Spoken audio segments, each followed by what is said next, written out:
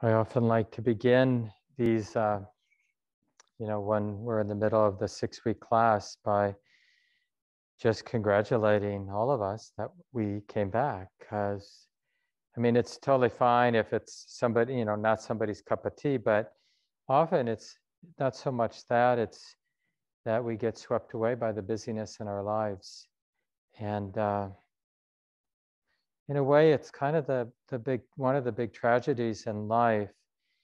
It isn't that we don't know how to take care of ourselves in these deep ways or take care of each other in deep ways, but we get distracted. We get pulled here, we get pulled there, and there's a nice show on, and got to do this. And these teachings that we get from the Buddha, and it's really, I think I mentioned in week 1, it's kind of like the depth of human common sense, like that we should live our lives being present, as opposed to, you can imagine a self-help book. Best idea, you want the secret of life, be distracted. No one would say that. So we have these teachings, but the thing is, we don't really sense the value until we put some time in. It makes sense when someone talks about mindful awareness, but it doesn't seem life-changing. It doesn't seem like a deal breaker to going to make everything right. But it really, the Buddha was really provocative when he talked about there is an end to suffering. It doesn't mean that we're immune from pain. Pain is endemic in life. There's aging, there's loss. There's all kinds of insults and disappointments that just are inherent in being a human being, right? So how can being present make a dent in that or change that? And that's the point. You actually have to check it out. One of the most well-known Pali phrases. So Pali is one of those ancient languages in India, very much related to Sanskrit. And the early Buddhist teachings were recorded in that language. And there's a famous Pali phrase. It goes, ehipassiko, come and check it out. That's what it means. Because it's not enough to hear it. We actually have to put some time in. And then if we put enough time in, then, and some of you who've been practicing for a while may feel like this is becoming true for you, but we begin to sense a feedback mechanism. There's a pleasure, an inner pleasure to being present.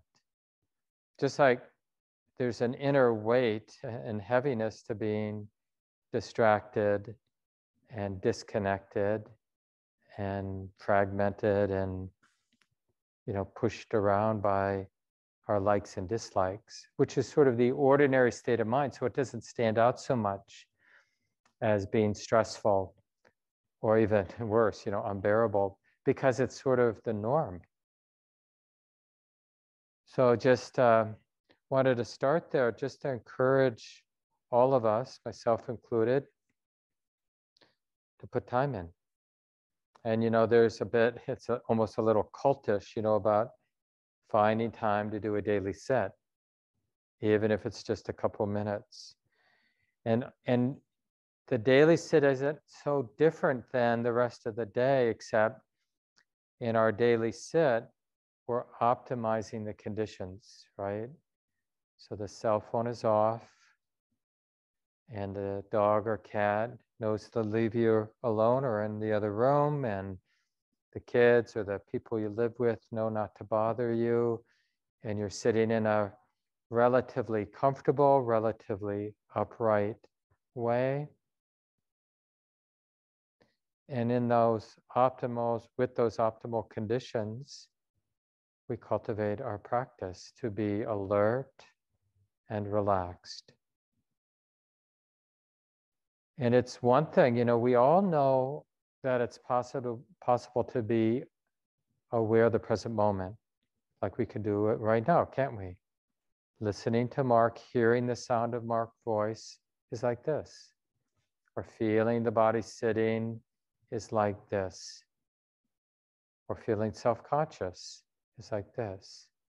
So we can have a moment where there's present moment awareness, but we really start to get a sense of the transforming power when we can sustain present moment awareness, that continuity.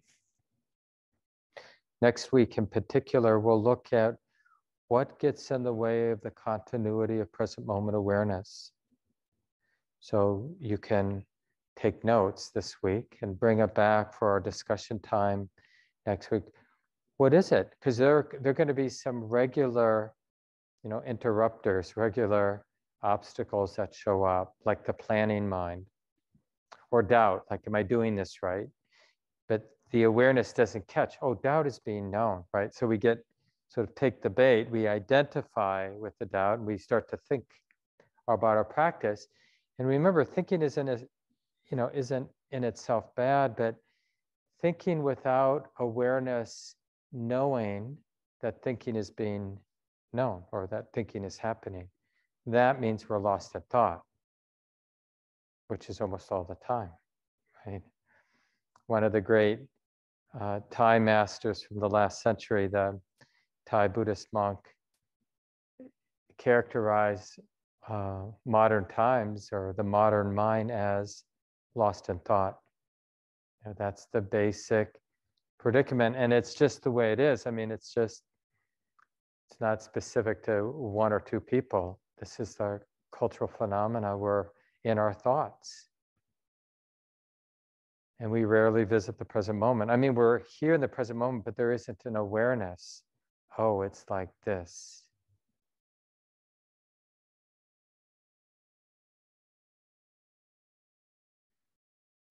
In order to sustain present moment awareness, we have to, and this is usually what I talk about week 3, and then we'll practice it in just a few minutes.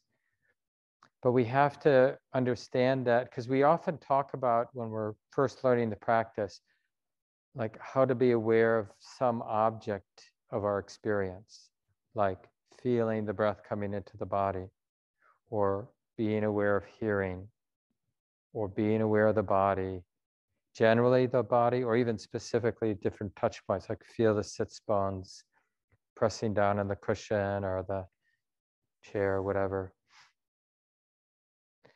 But there's always, in a sense, in every moment, there are two things. There's the experience or the object that's being known, and then there's the way the mind is relating to that experience or to that object. So when I'm, hearing my voice now, when I hear that pitch or tone, I might relate to it with embarrassment, or I might relate to it with pride. And so the way we're relating actually turns out to be pretty important. Like in terms of connecting with the present moment, it's not just what we're knowing through the 6 sense gates. I think I went through that week 1. Did I go through that? So it's just the 5 physical senses. And then these are the 6 ways we know the present moment, or we know reality, we could say even. We're aware of mental activity. That's the 6th sense gate, right? Because we can be aware of thought and emotion. And we're aware of seeing and hearing and tasting and smelling and touching. And then these are the 6 ways the mind is sensitive. And whatever experience we've ever had in our life has always been some combination of these 6 things. It's a list that's designed not to have anything outside of it. So if you've ever had an experience, you should be able to place it in these 6 things, right? What would be outside of that?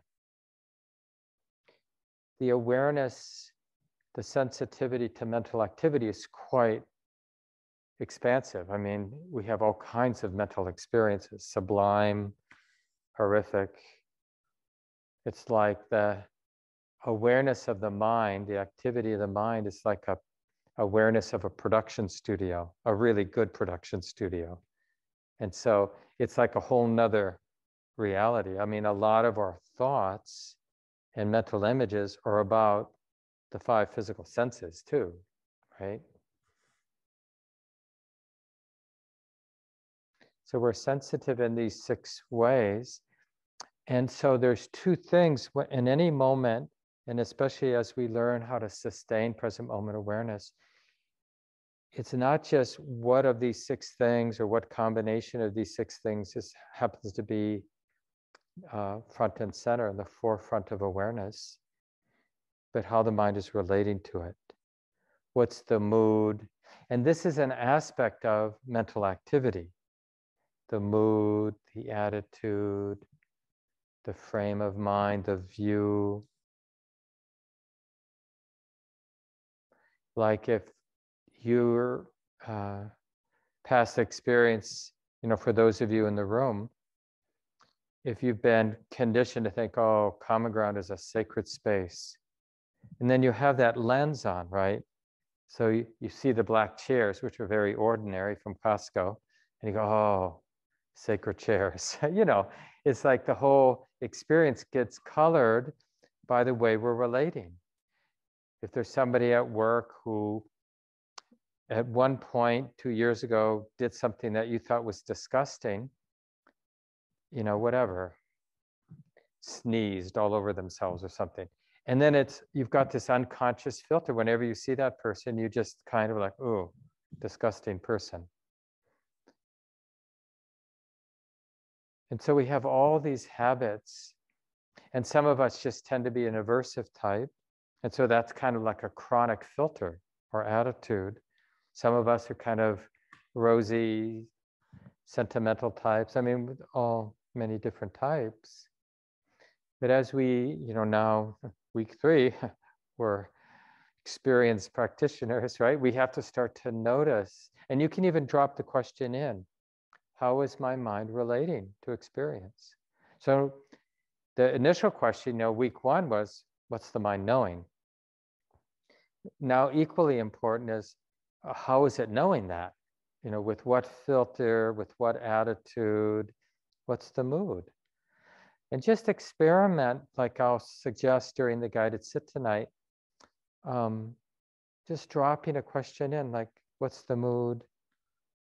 What's the attitude? How's the mind relating? Or if you've gotten familiar with some of your own top 5 habits, and greediness is one of them, just to ask, is there any greed in the mind? Or is there any irritation?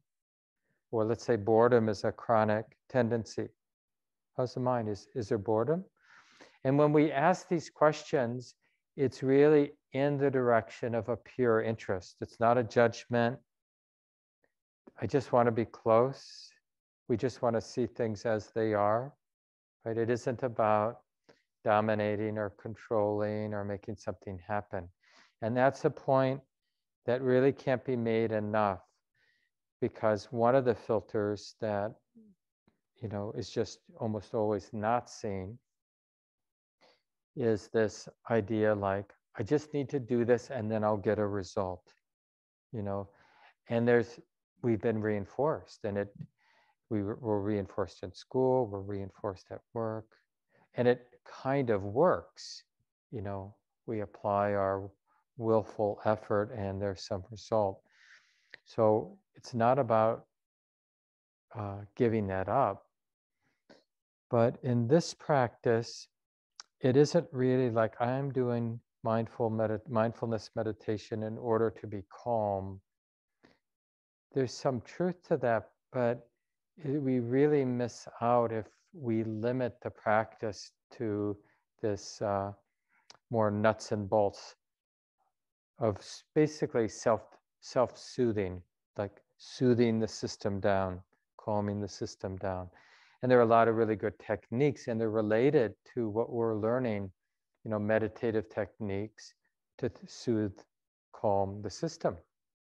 It's really a nice thing to do when you're agitated or can't sleep, or, we should be learning these, stress reduction techniques starting in kindergarten. There's no reason, because they work, and they are related to these teachings that we're learning. But there's so much more value than just being able to settle the system, as nice as that is. And this is what we have to check out. And if we're kind of demanding a result, it won't work. It's more gradual and subtle than that. Somebody asked the Dalai Lama this, some version of the question, have you noticed any change in your practice lately, or something like that, or any benefit from your practice lately?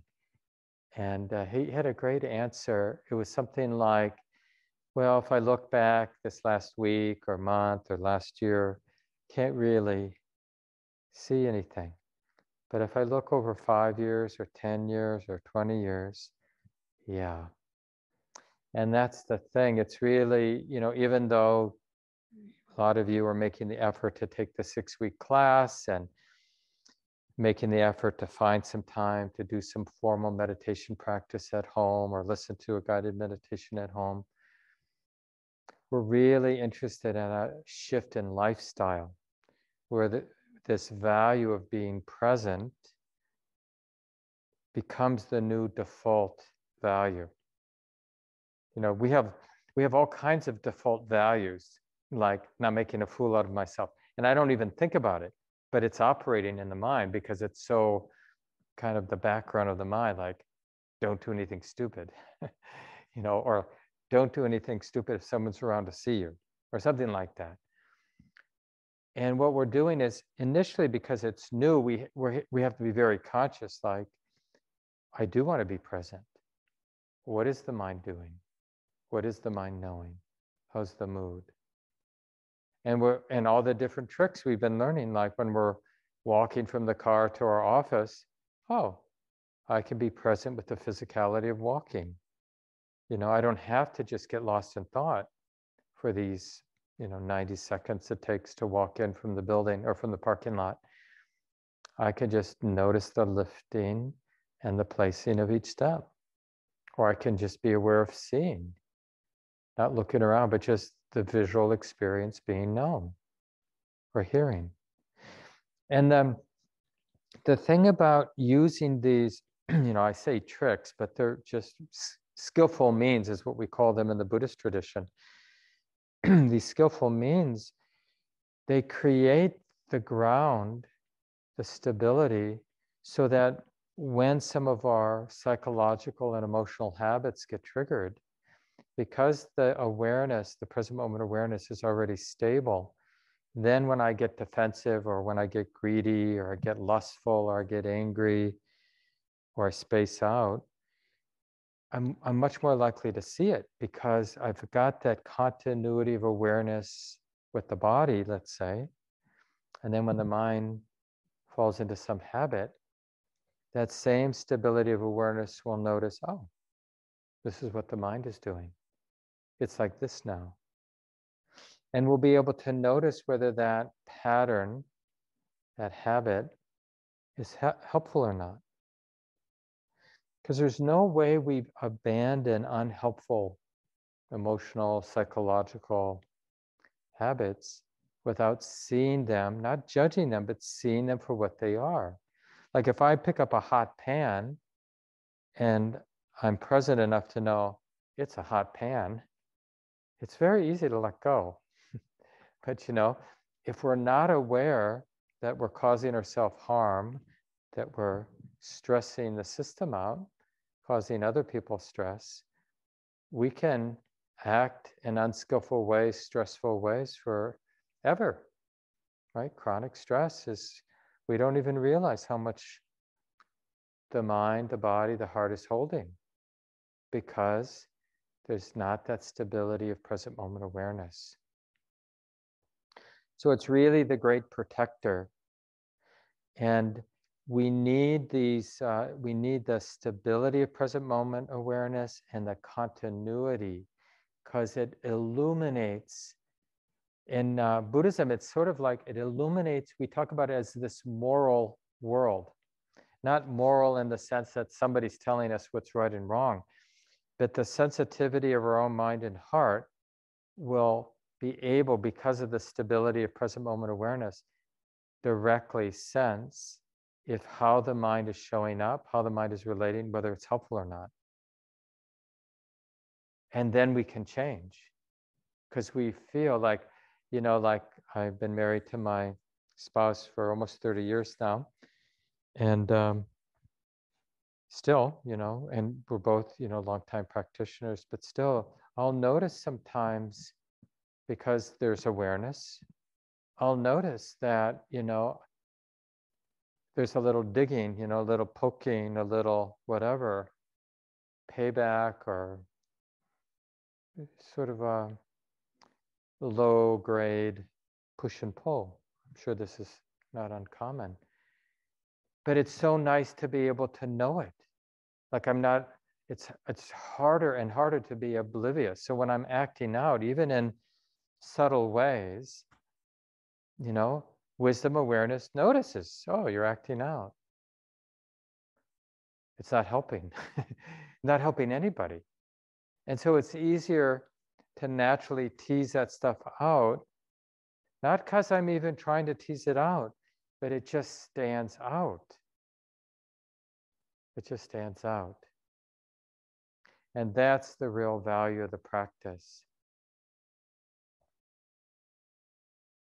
And in the sit tonight, we'll do the two things we've been doing in other sets.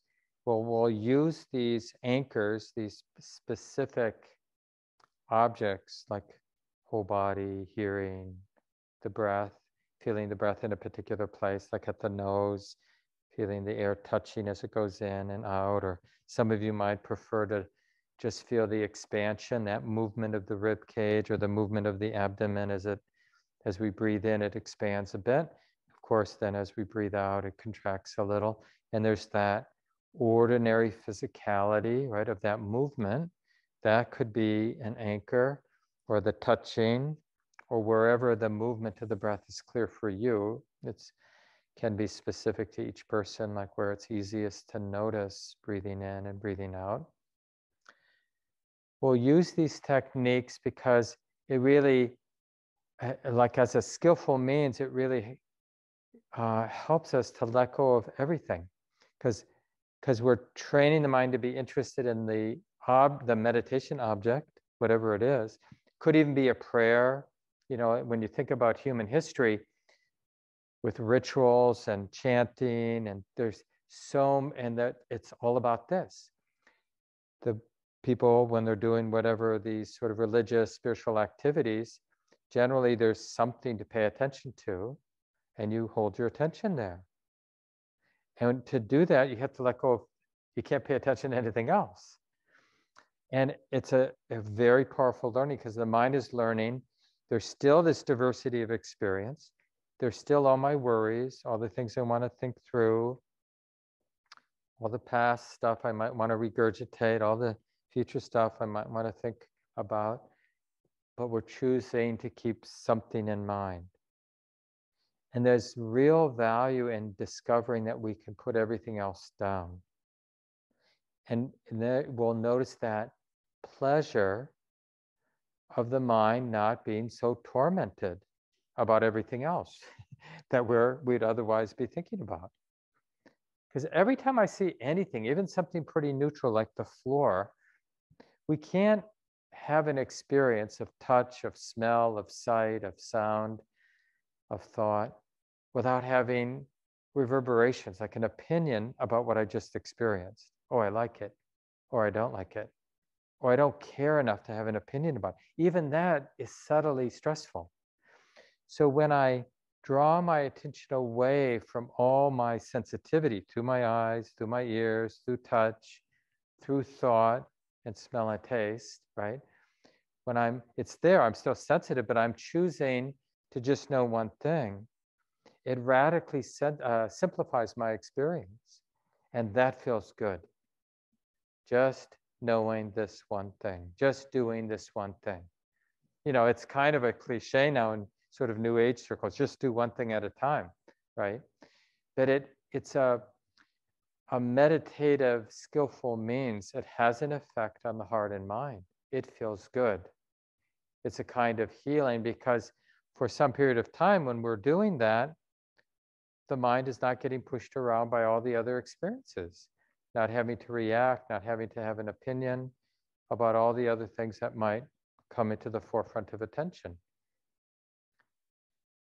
So we'll do that, and we have been doing that for part of the sit. And the other thing we've been doing at the end of the sits is opening it up, right? And not telling the mind, this is your meditation object, but whatever is in the forefront of attention, whatever the mind is knowing, then we're aware this is being known. And in just another moment, a completely different experience might be there. It might be a judgment about what I was just doing. Okay, judging is being known. And then there may be a moment of forgiveness. Oh, that's okay. Oh, forgiveness is being known. And then you might hear the blower. Oh, hearing is being known. And then you might realize, oh, they're seeing. Oh, yeah, seeing is being known. So sometimes we'll call that open awareness practice as opposed to object-based meditation practice, right? Where we're using a meditation object.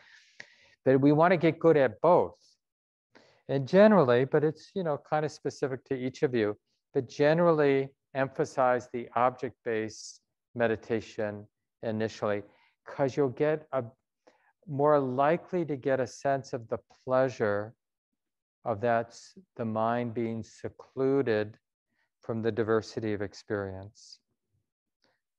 Just that, and the mind can gather in that simple experience of knowing one thing. Breathing in is like this, breathing out. And it's a way of collecting, gathering the energies of the mind. All the mind has to do is be intimate with this one phenomena. It's not that it's simple. Nothing is simple, really. I'm sure you notice as you pay attention to the breath or hear, and you realize how alive it is, how, intricate it can be even. So maybe I'll leave it here. You might want to just stretch your body a little bit, even stand, move a little so that you'll be comfortable sitting for about 30 minutes. And as always, we'll have time for discussion and questions after the sit. We learned quite a bit from hearing, so anything that comes up in the sit will be good to bring up. Good, and let's settle in. So we want our sitting posture, as we've been talking, Shelley and I have been talking, we want the sitting posture to support what we're interested in the heart doing, which is to be upright, alert, and relaxed.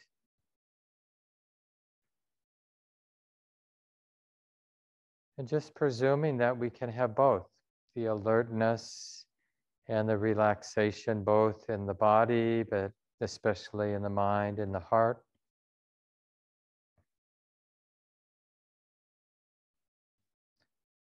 Remember that if your mind and body feel stirred up, taking some time to do some deep, easy breathing. It doesn't have to be complicated. It can be as easy as taking the time to slowly fill the lungs in a relaxed way, and then very slowly empty the lungs without straining.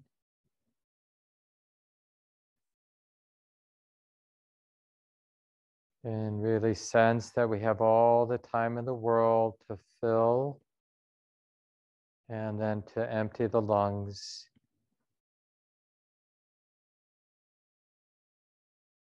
And this can be an easy way to come back into more embodied presence here and now.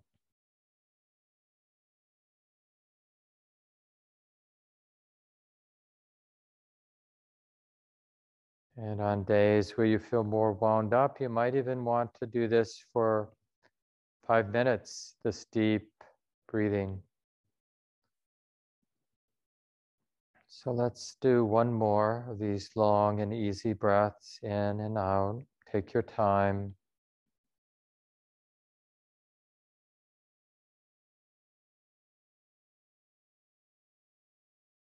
And whenever you're done, simply allow the breathing to continue on its own. And we can be grateful that The body doesn't need anybody's oversight. The body can breathe on its own. Even if the breath seems erratic or not quite right, just trust the body to do the breathing. And we'll take a couple minutes and we'll use hearing as a meditation anchor. You can allow the eyes to lightly close. It's okay to keep them open, but generally we have our eyes closed lightly for this style of meditation.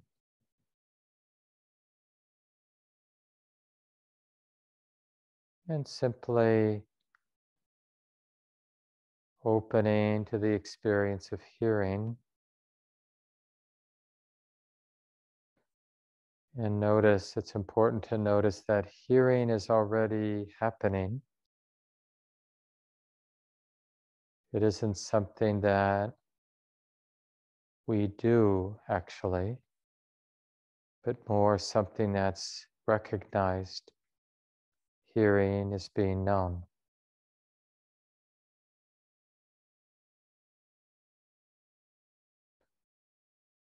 And keeping hearing in mind, that's the being alert, remembering, keeping it in mind.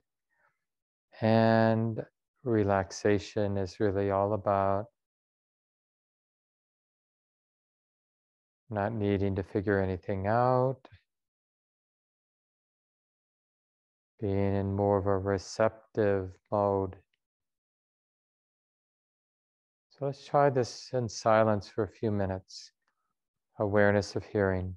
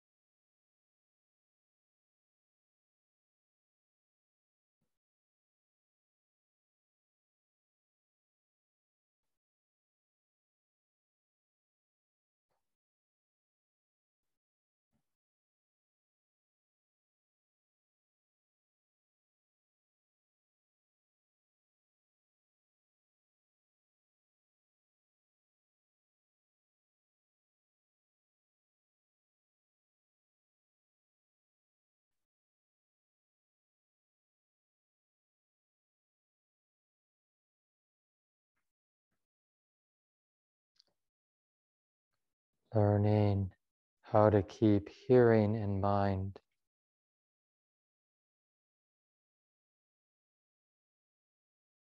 And how relaxation really helps.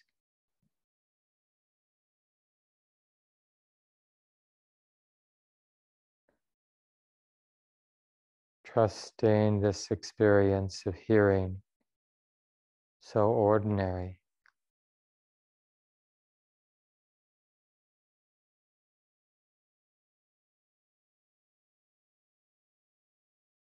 And noticing that hearing is here and now in the present moment.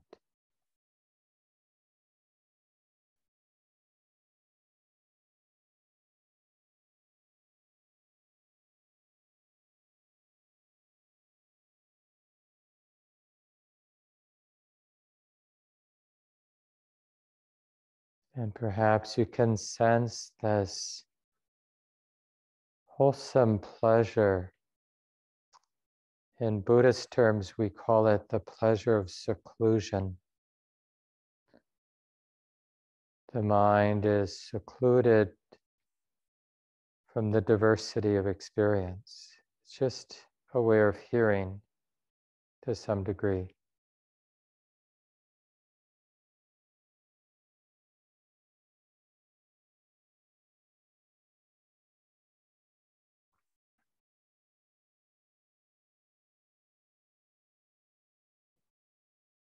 And just doing the best we can. It's initially not easy to be attentive to something so ordinary. And that's why we're training the mind, developing, in a sense, a new muscle. So for just another 30 seconds,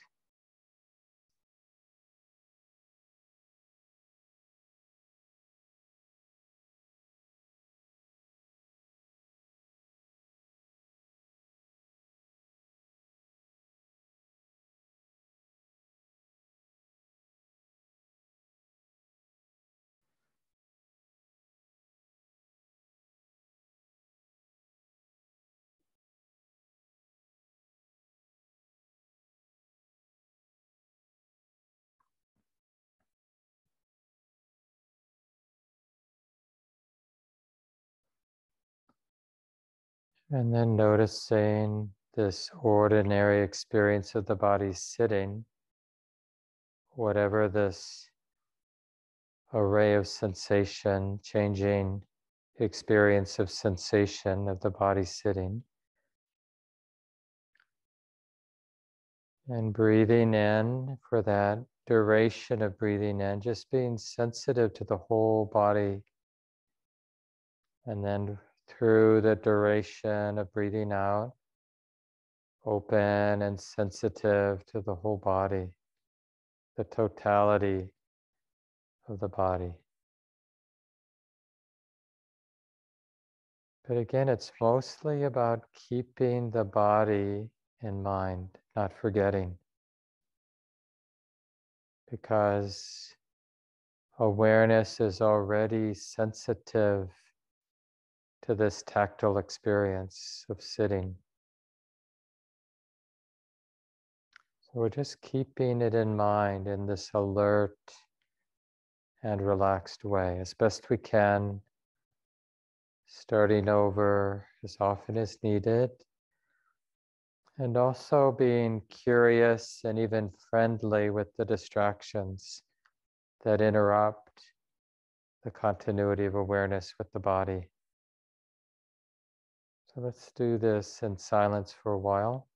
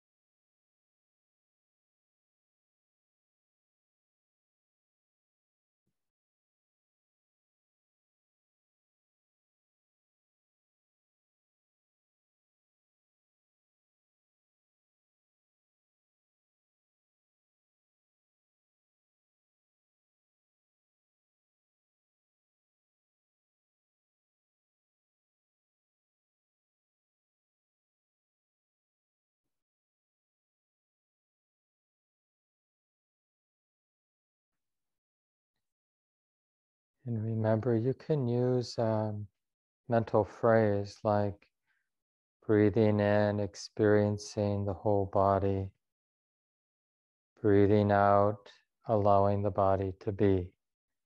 Something like that can create a little bit more support if you're finding a lot of distraction. Just see what helps.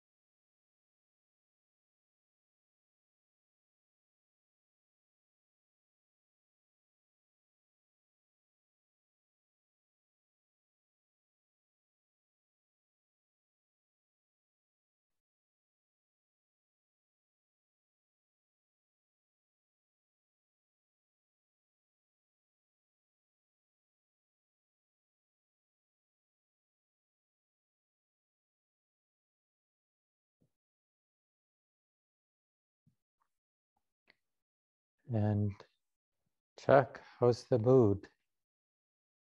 How's the attitude that is knowing the body, knowing distractions?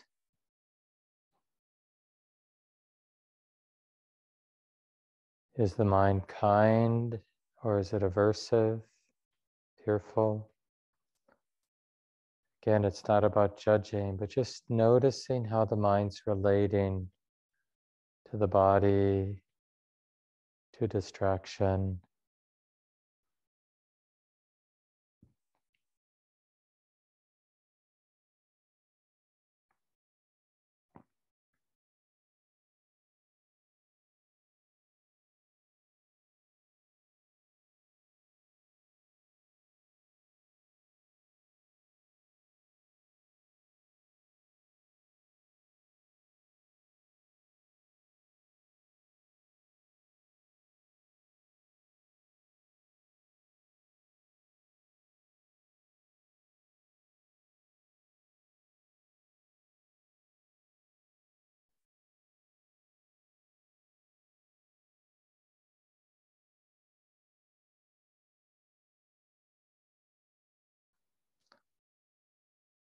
And you might want to experiment with a more specific anchor, like feeling the air touching the nostrils and bringing the attention to a more singular point of experience, or the rising infalling of the abdomen.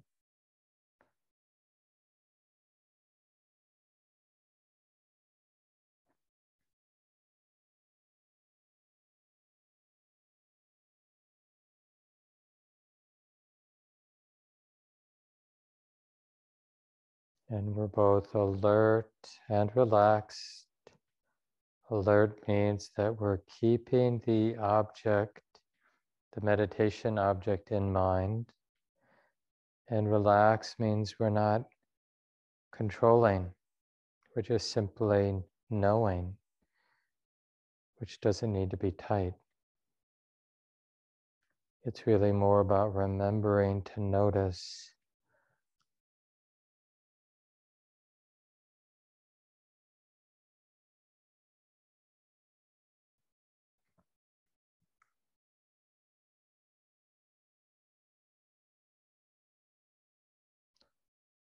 And we also use that alert and relaxed attitude when we notice distraction.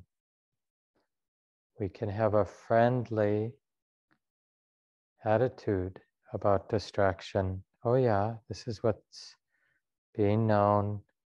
Planning mind is being known. It feels like this now in the body, in the heart. And then just let the distraction cease on its own. And then return to the primary meditation object. And be interested in that continuity of present moment awareness as best you can. And we'll continue for about 10 minutes in silence.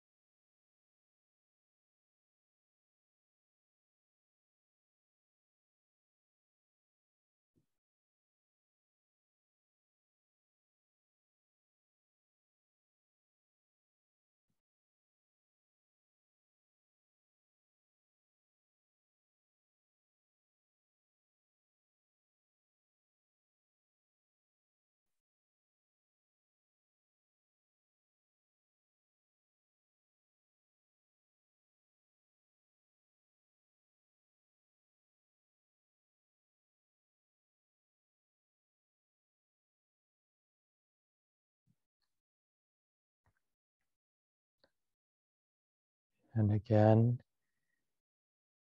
be really interested in those moments when you notice the mind's been distracted, and notice what the attitude is. The mind judgmental or controlling? And simply notice that and see if you can begin to relate in a more friendly, wise way. Oh yeah, this is how it is sometimes. The mind wanders. This is being known here and now. We'll take the last couple minutes and we'll do a more open awareness practice now. So feel free, if you want to practice with the eyes open, you can do that. Of course, we're not looking at anything in particular, just gazing down toward the ground usually. Soft gaze. And just aware of the totality of seeing and hearing and feeling sensation. Maybe to some degree, some smells and tastes. And of course, the mental activity.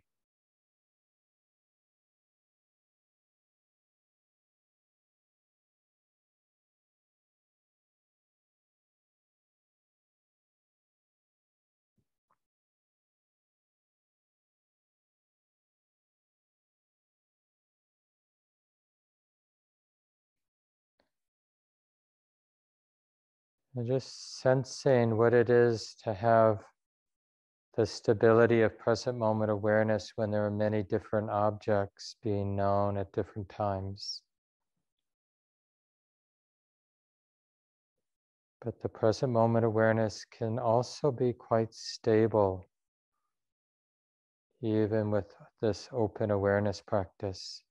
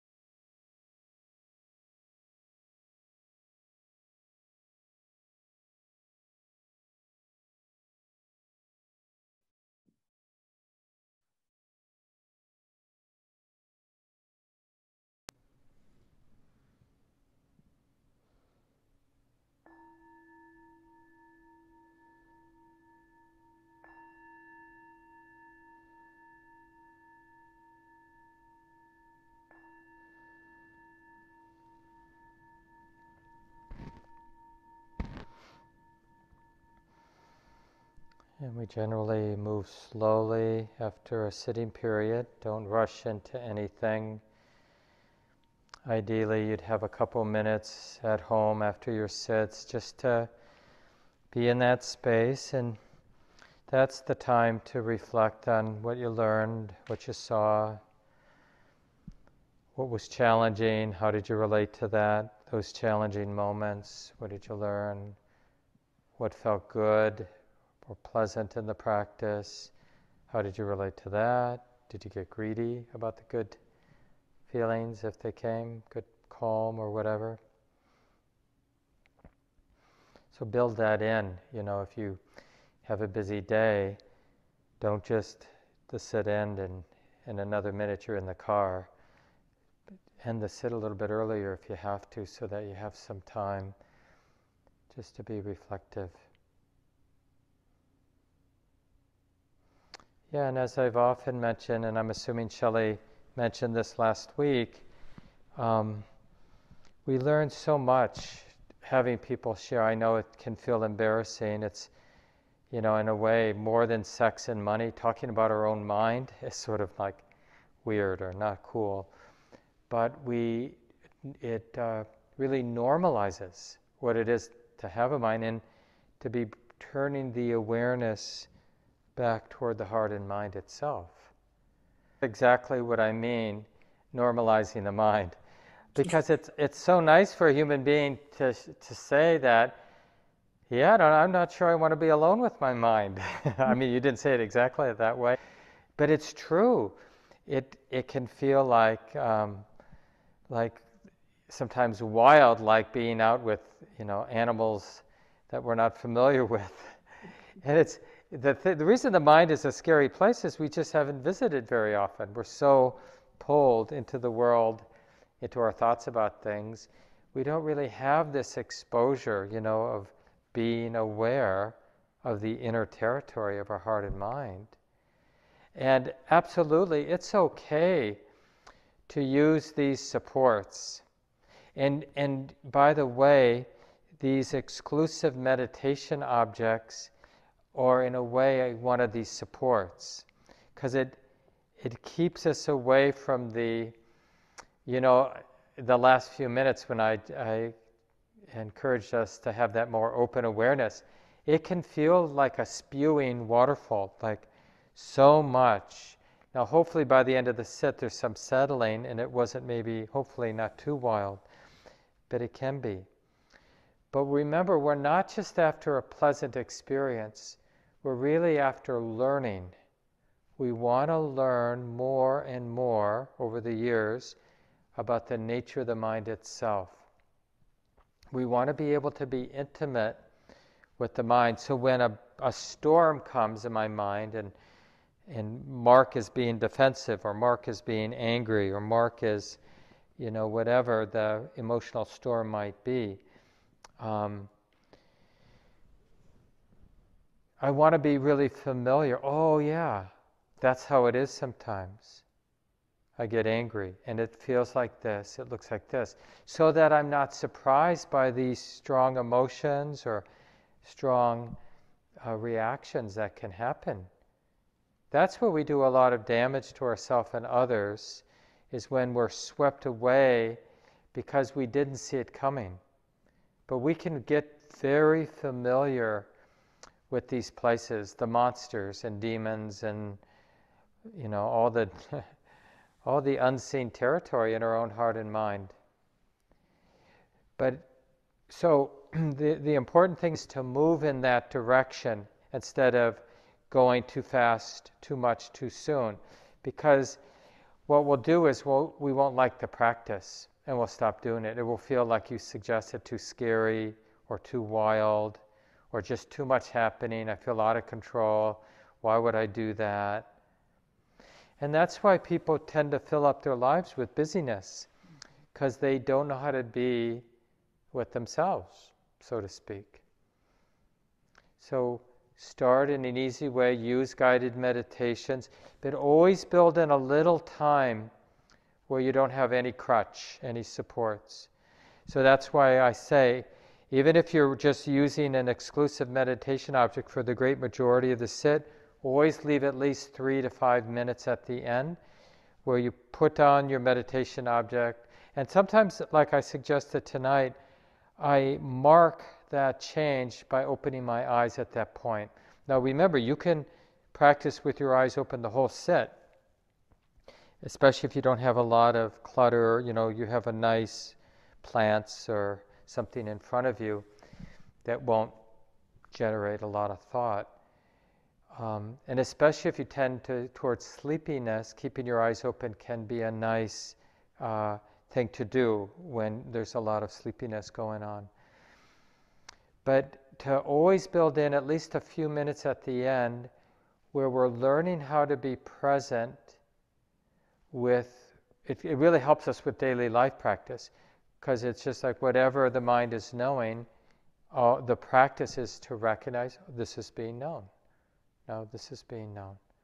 So we really see what the mind is like when it's not being directed, to come back to the breath, to be with a prayer, to be with chanting, or to be with something more physical like you're washing the dishes and you're using that as your anchor for the present moment, just to feel the water, feel the movement, hear the sounds. So we really want to use these objects that ground us in the present moment, but we don't want to get dependent.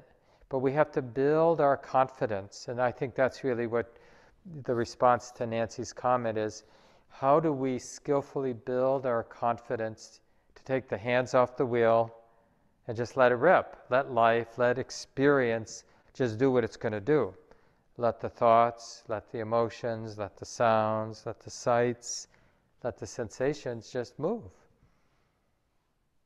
And even though it will feel initially especially, but just generally, it will feel at times wild.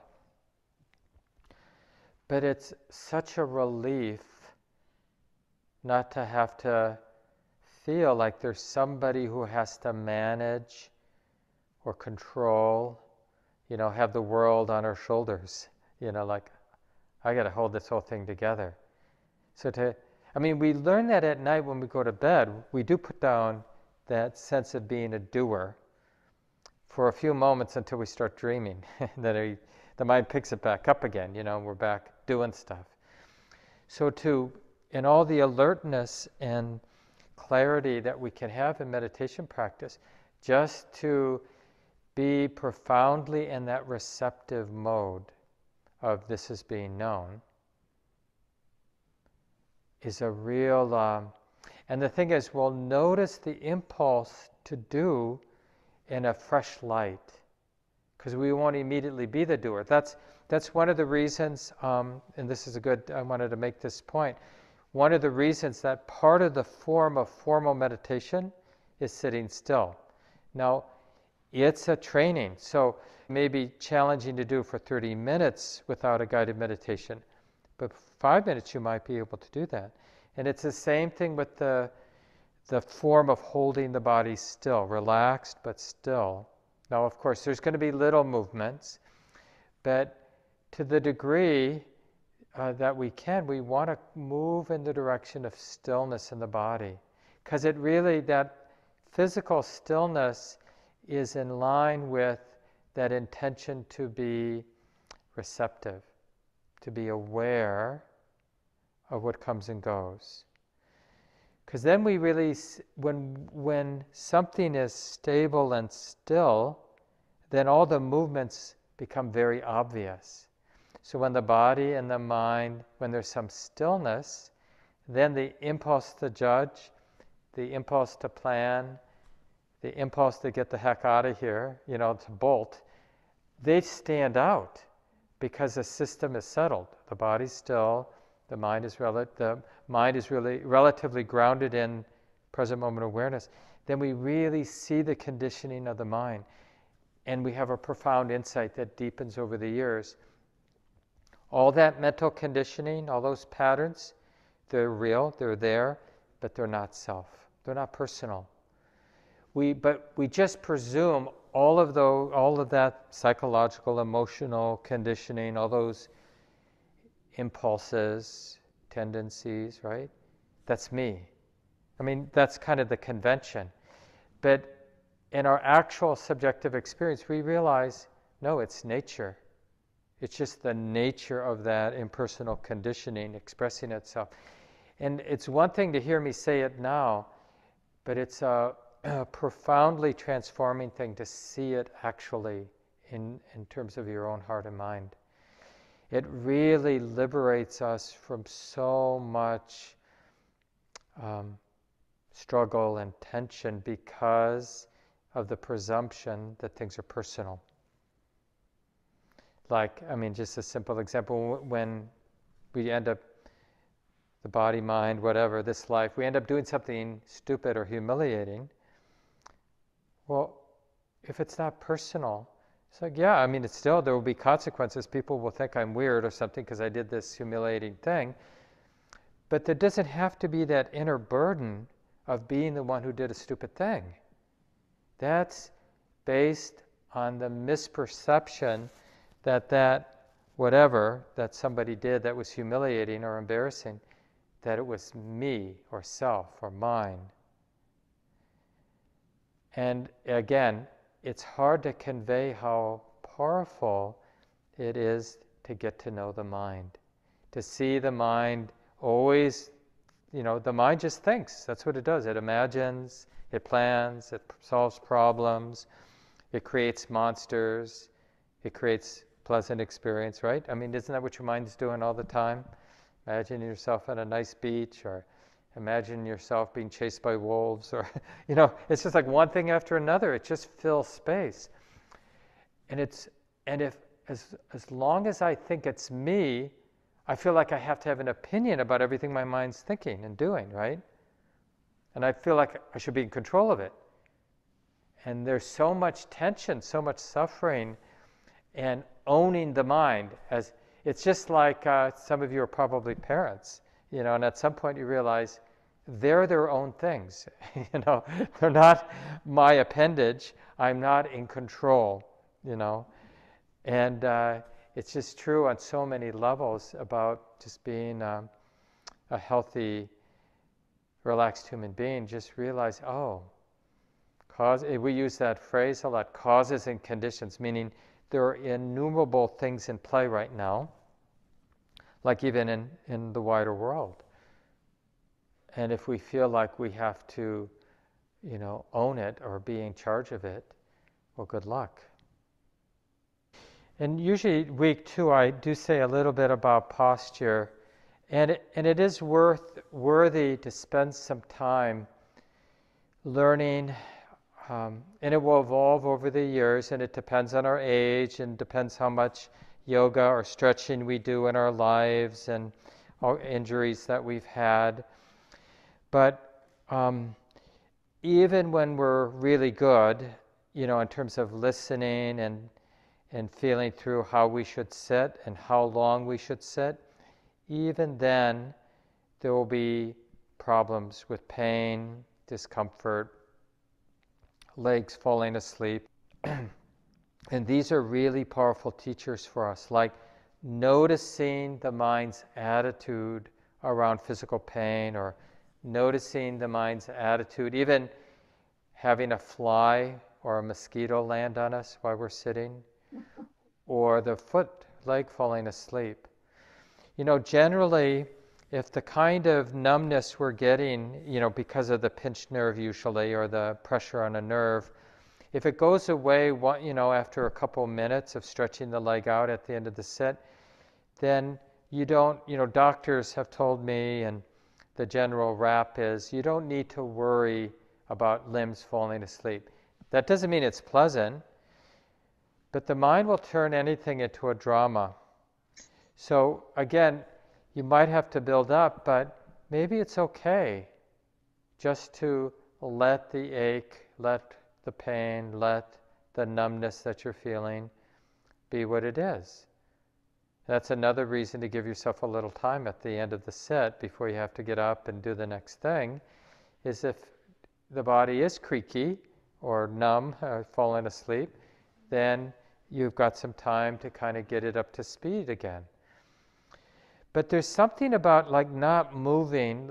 Think about how much time you have that day for the sit. Be reasonable. And again, as you build up your capacity, so don't say, I'm going to sit for 45 minutes when you're going to drive yourself crazy, because you're going to end up not continuing with the practice. It's going to be too painful or too challenging. Build on success. I know I can do 10 minutes. Okay, then do 10 minutes. And really feel good about that, because you realize, oh yeah, it wasn't easy. Even during the 10 minutes, there was a lot of impulse to want to move, to want to think, to want to stop, but I didn't. And we really build that capacity, that trust, like there's some real, I'm learning a lot about the mind staying put, alert and relaxed. Same with the posture. So generally, like for sitting, what helps is really think about the base. So those of you who are sitting on the floor, we generally elevate the hips so that we tilt forward, that the knees then get closer to the ground, and that creates a wider base of support. And for chairs, a flat chair, not one that sort of sets the body back like a lazy boy kind of chair, bit more like a kitchen chair generally. And then you might even want, especially if you're having sleepiness in your sits, you might want to support your lower back with a rolled blanket or something like that, or a pillow. And over time, months of time, wean yourself so your upper back isn't having to lean against the back of the chair. You're just getting a little support in your back, lower back. But even so, some people sit on a stool where their spine, it's just like that stacking of the vertebra. It's not, the spine of course isn't straight, but it's stacked in a way that it has this integrity, and then the head sits on top of it, right? And the pelvis creates the base, the pelvis and the legs create the base. And that really, because it takes some physical effort to sit, it really provides support for the alertness and the relaxation. Like if we're too comfortable doing a lying down meditation, it can really work for about 7 minutes to 12, 13 minutes, depending on the person, because you have a lot of the relaxation part, and generally you can be alert for a little while when you're lying down, especially if you're not in a bed, but you're like lying down on a yoga mat or a piece of carpet. You got maybe a little pillow for the back of your head. Definitely it's worthwhile experimenting with the lying down meditation for shorter periods of time. Some people will put their elbow and upper arm at a right angle when they're lying down, because doesn't take too much effort. But if you fall asleep, the arm will fall, and that will generally wake you up. Okay, that's about all I can do before I start falling asleep. Because it's really getting interested in that balance between being bright, alert, interested, and receptive, relaxed, allowing, trusting. It's really bringing those two values, two qualities to mind. And that's what we want to get with the body. If there's too much physical discomfort when we're sitting, then find a better way to sit where there's less discomfort, or sit for a shorter period of time. But as we sit more and more, and the confidence builds, we can be with discomfort, being cold, mosquitoes, pain in the back, especially when we know the pain isn't doing damage. And you just have to, know your body well, like what pain is actually causing some strain that's going to live on after the sit's over, and what is just pain that isn't. Pain is like information, and sometimes that information is saying you shouldn't have your leg like this because you're damaging it, And other times pain is you've just got chronic tension in this part of your body, and over time, that outer layer of energetic holding begins to, as the concentration deepens, we sense the grip, and when we sense the grip, we can release it. But there are a lot of layers of it. And the practice isn't actually about that. It's kind of a positive side effect of the practice, how many layers of holding are released. But the real value of the practice is getting to know the mind and the impersonal nature of the mind, because it really shifts our relationship to everything when we realize how all of this is nature, just the activity of nature. We can really participate in our lives and our world with so much more freedom and kindness and love when we realize it's all just nature. This person asked about imagination, and they mentioned a few examples from their sit, including their file system, but in their imagination, and then also just flying, like a pleasant imagining of flying. And one of the things we realize, because we're observing what the mind is doing in that receptive, aware way, we realize that the mind can create hellish experiences, right? And it can construct really beautiful experiences, right? Like I mentioned, it's the mind, one of the aspects of the mind is like a production studio. And no, it's not the point of practice to imagine or to construct really beautiful experience, even though the mind can construct really beautiful experience. And when it does, we should notice this is a really beautiful experience, or there's a lot of pleasure here. So we want to be aware of it, but the objective is to understand the nature of the mind, not to do something with the mind, not to create something with the mind, but to understand the mind's nature to create, and how that's impersonal. That's just what it does. Because in a way, there's a sense of being addicted to the intensity of what the mind constructs. The likes and dislikes, basically. And there's an addiction to that. And so what we're doing is we're observing that, and that opens this other possibility, a kind of non-dependence. And that's what really frees up our participation in life, is that we're not dependent. You know how it is. It's like when we really want someone to like us, it's really hard to kind of be with them. But when we don't care whether they like us or not, it's much easier to work with them, right? We can be free. And it's a little bit like that in the general sense of life. When we're really attached, when we're really afraid, when we're really dependent, everything's a little heavy or a lot heavy. Yeah. And it's a nice time for me to mention that one of your handouts that's in all of the emails that you received, we have the link to all the handouts. One of them is about walking meditation.